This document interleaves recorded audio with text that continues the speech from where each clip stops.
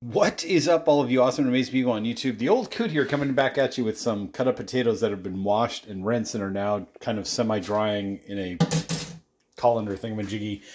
What we're going to do is we're going to be frying those up in a stainless steel pan that has been seasoned very similar to a wok, right? Like an Asian style wok. And if you want to just be brought up to speed of what's going on is, over the last like 3 or 4 days, basically I'm turning a stainless steel frying pan. This happens to be an All-Clad D3. Links will be down there below in the description section. 10-inch frying pan. Turning this into like a wok style seasoning. So anyways, the process, just to bring up to speed, was basically I washed and cleaned the stainless steel pan, right? Good soap and water, all that good stuff. And then brought it up to between medium and low heat. Put some avocado oil in there to coat like the bottom of the pan. Let that come up to temperature, like 3 to 4 minutes or so, something like that.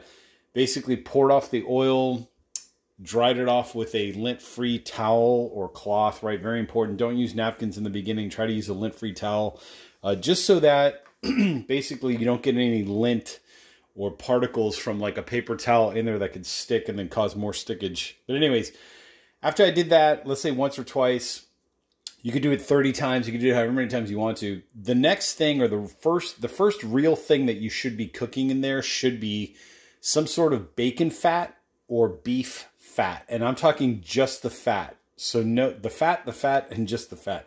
No protein at all. So if you're going to use bacon, lard, or pork belly, try to isolate just the fat. And then basically you want to deep fry that in the pan so that the fat from the bacon, or if you use like fat from beef or whatever, can intermingle with your oil. And the oil that I used to do all that was avocado oil.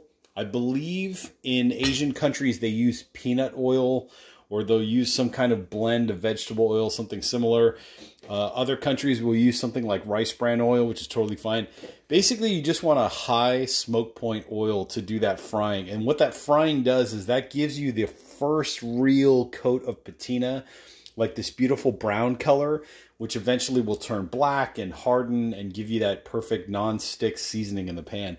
So anyways, we're at a point now where I've already done the egg. I did the egg in the video just prior to this one. We did 5 eggs and an omelet and cheese, and the cheese didn't stick either. So I know I've got a good base coating to keep building on and adding on to. So now what I want to do is I want to do some deep fat frying. So the pan's cold to the touch, the whole 9 yards, you get the idea. What I'm going to do now is I'm going to turn this on to between medium and low heat, right? Somewhere in that ballpark, kind of, biggest burner that I possibly have on my stove.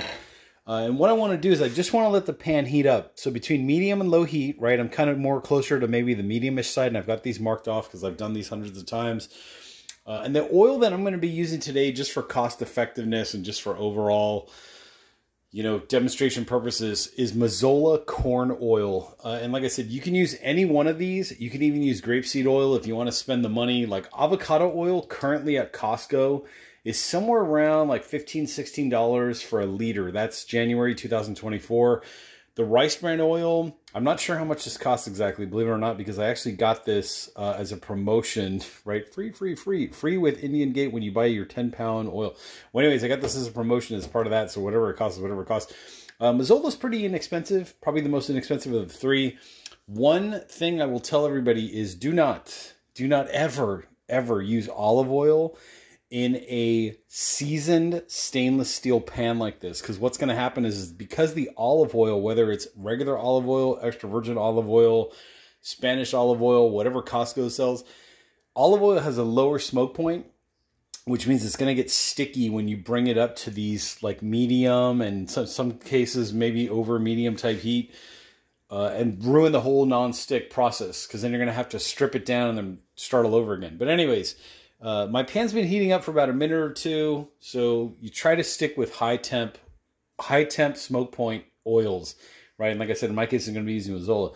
So medium heat, this has been heating up for about a minute or two. What that basically does is it opens up the pores again. And what I'm going to do is I'm going to pour enough oil in there to basically coat the bottom of the pan with about a 1/4 inch thick layer of oil. So this is just going to go straight in. So nothing, nothing fancy about this, but basically you want to just keep going and going and going and going. Somewhere around right there is about right. So I've got, I would say, about a 1/4 inch thick layer That's kind of hard to see on camera, but you just want a pool of basically corn oil. And now I'm going to let this come up to temperature. One other tip or trick is, yes, you are going to get some smokage. If you do have a vent fan or a hood or whatever, go ahead and turn that on. Right now I've got it off because otherwise you wouldn't be able to hear me. I have the industrial strength professional House Lane, great vent hood, by the way. I will put a link down below in the description. House Lane makes some awesome vent hoods that are like very powerful for home use, but built like a tank for, you know, restaurant style or as close to restaurant commercial grade as you possibly can. So there you go. So anyways, this is going to heat up. In the meantime, I'm going to go back over to my potatoes. And, oh, another tip or trick is when you wash out your stainless steel pan that's been seasoned like a wok, right, quote unquote, always try to use the soft side of the sponge and just warm water. That's all you need. If you start using soap, right, what's going to happen is you're going to strip off that seasoning, especially the first like 20 times that you use the pan. So try, at least for the first 20 times that you use your stainless steel pan, to just basically limit yourself to like deep frying and, you know, egg cooking. And then after that, you can start doing, you know, whatever you want in there. As my car alarm goes off, somebody's probably stealing my car. Not really. Okay, so anyways, what I've got here is I've got, this was one, believe it or not, one Yukon Gold potato that was about like, you know, maybe half the size of my fist or whatever. So what I'm doing is I'm just trying to get out more of that moisture, more of that water. I've laid it out on a towel, and now basically I just want to kind of get out as much of that water out of there as I possibly can. In real time, obviously we're taking our time today because I'm doing this for a video, but in real time, it should go, if I can snap my fingers, pretty quick. So as you're doing this process, as you know, heat up your pan, cut your potatoes, right? Rinse your potatoes in the sink with a good, you know, colander or whatever pasta strainer. Then go back, put your oil in, let that come up to temperature. In terms of temperature, once again, try not to go above medium, especially when you're frying. There's no need to. You really don't have to get your oil that hot. So basically between medium and low is about right. But anyways, what I'm going to do now is basically just continue to pat these dry as much as I possibly can. And kind of move them around a little bit. Again, the more water you can get out of these, the less splatter you're going to have, you know, as you're cooking along and all that good stuff. So very important. Just try to, you know, try to keep things as dry as you can. Ideally, it'd be nice if I did this maybe like a half an hour ahead of time, but hey, who has that kind of time when you're cooking and when you want like potatoes now? Potatoes now! But anyways, you get the idea. So basically just kind of dry them and then try to get another part of the towel, try to get them as dry as you possibly can. You know, you get the idea. All that good stuff. Okay, so normally I would have two hands and I'd be able to do this with two hands, but because, you know, we're doing this for a YouTube video, what I'm going to do is I'm going to put my potatoes in here and then drop them from here into the pan. If you can drop them in directly, great, even better. But just for the purposes of this video, because I don't want to burn my hand, what I'm going to do is I'm just going to do a ladle full at a time. Until I get my potatoes in there. Okay, so let's go ahead and do this. My oil should be up to temperature. It's been a couple minutes. So what I'm going to do is just low, right? Low as you drop them. No need to drop them from a high altitude. Basically, just put them in and let them do their thing. I wouldn't try to move the pan around right now. Just kind of just drop them in. You might get a little initial stickage, which is totally fine. So let me go ahead with another ladle full. Right there, and I could probably squeeze one more in. You never want to overcrowd your pan. You just want to fill it so that there's gaps like a mosaic tile, you know, kind of a vibe. So I've got a little bit more. Let's say right now in that pan, there's probably like maybe 2/5. I'm going to add another 1/5 or so of that potato. So I've got about another like 2/5 of the potato left over that I'll do in another batch. But for the purposes of this video, so I'm going to drop these in.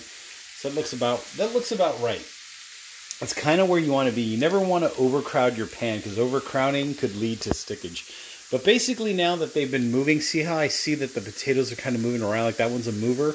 What I'm going to do now is just give it like a little shake, right? Little shake and bake here action. Now that I know that they're not sticking, I'm good to go. Okay, so rather than bore you with another 2 to 3 minutes of watching this video, the tips from this point on are: always keep your heat somewhere around like, you know, on the higher side of the medium, like medium to low, but kind of like on the higher side of medium. I kind of marked mine off because I've been doing this over and over and over again. But what I want to do is I just want to stir, right, and just wiggle every so often and basically deep frying those potatoes. And as you can see here from ground level, or as close as I can get to ground level, the oil's kind of halfway up the potatoes. Right, so I've got about 1/4 of an inch, maybe a little bit less than a 1/4 inch layer of, in this case today we used corn oil in there. Frying up the potatoes, what I'll do is I'll go in with either a wooden type of implement, right? This one I think is some fancy schmancy, I don't know, I got this as a present, Crofton, there you go, there's the brand name. Some kind of wooden implement to move those potatoes around.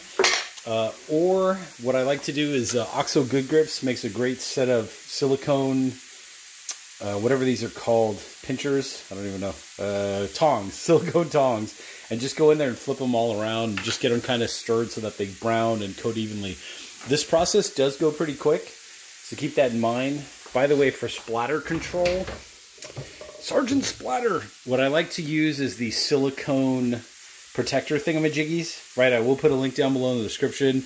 I did a review on this way back when. I believe this is Ware, right? Is the brand name. Also, I think OXO Good Grips may or may not make a version of this, which is, you know, even better. Basically, a good high quality silicone protector. So that's going to protect my pan. Anyways, if you do like what you're seeing, hit that like button, hit the subscribe button down there below. If you have any comments or questions, post them in the comment section. But basically, you get the idea and the process. These are actually ready to flip, so I'm going to go ahead and flip them. But I will catch you all in the next exciting video. But what this is doing, what this whole process is doing is, this is adding more layer of seasoning to the stainless steel pan to turn it into a sorry, all the Italians out there are going to be offended. I'm Italian too. A wok-esque pan with wok-style seasoning on the bottom. That's basically what we're trying to do here. And as you do this, kind of swirl around the edges and the sides. And these are the secrets that the restaurants use to get their pans to become as non-stick as possible. Like if you ever walk into a restaurant kitchen, you know, not the ones on TV, because on TV everything is shiny and new, and I don't know what tricks or tips, I do know, but I'm not going to tell you what they use on their TV shows. But if you walk into a restaurant kitchen, what gives the food the flavoring and the taste and that kind of great aroma, like especially in the Asian restaurants, is this whole process. Deep frying, cooking, you know, very minimally, especially for the first like 20 times of using their wok, and basically just kind of building that seasoning layer. So it's going to go from lighter brown to dark brown, and the more and more you do this, especially the first 20 times as you use your pan, the more you're going to get that darker and eventually black coating in there that's going to be as non-stick can be. Anyways, like button, subscribe button. Make sure to hit the notification bell if you want to be notified when the videos come out. Check out the description section. I will put a link to this frying pan, some other great kitchen appliance stuff, and also the hood or the vent fan that I need to turn on now because it's getting a little smoky in here. But you get the idea. Oh, by the way, smoke factor. There isn't too much smoke. See, like as you can see, there's not a whole lot of smoke. It's just vapor, more of oil vapor that's permeating my, my house right now, my little small apartment. But that's why I want to turn that fan on. Anyways, catch you all in the next exciting video.